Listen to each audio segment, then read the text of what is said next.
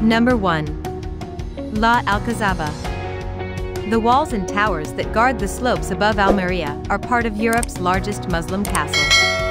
It was built during the 10th century by Abd ar-Rahman III, the Caliph of Córdoba. At this time Almería was one of Spain's main trading hubs, and merchants from as far afield as Syria would call in.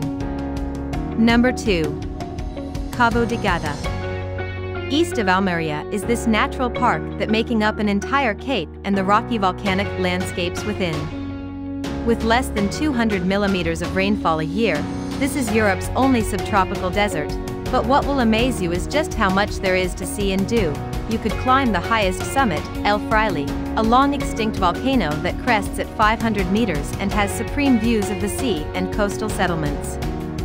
Number 3. Museo Refugio de la Guerra Civil. 9 meters below the streets of central Almería is a network of tunnels built in 1936 at the onset of the Spanish Civil War. Of the original 4.5 kilometers, one has been redoued and it runs underneath Paseo de Almería, the city's main shopping precinct. In groups of 25 at a time you'll make your way down 50 steps beneath the city. Number 4. Mini Hollywood.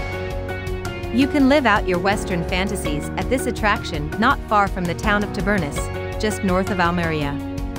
Mini Hollywood has a set built for Sergio Leone's spaghetti western, for a few dollars more in 1965, and was used again for the other classic The Good, the Bad, and the Ugly a year later. Number 5. Central Almería.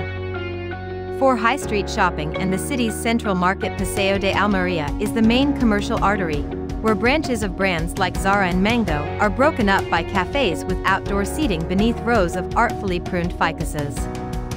Number 6. Almería Cathedral. This powerful-looking cathedral is from the mid-16th century, replacing a predecessor wiped out by an earthquake in 1522.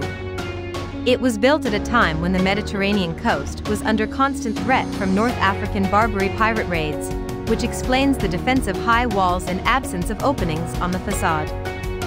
Number 7. Proper tapas.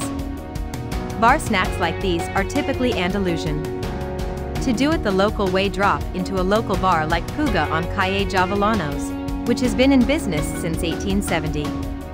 When you order a beer or soft drink you can pick up a tapa to go with it from the bar, and you'll only pay for the beverage. Number 8. Museum of Almería. The province of Almería has had a busy history when you see that the Phoenicians, Romans, Visigoths, and Moors have all occupied this nook of Spain in their time.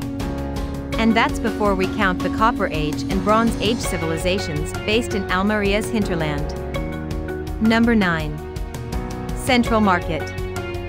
Set at the upper end of Paseo de Almería, the city's central market was revamped in 2012 and is easily the best place to do your food shopping. On the ground floor you'll find stall after stall of farm-fresh vegetables and fruit.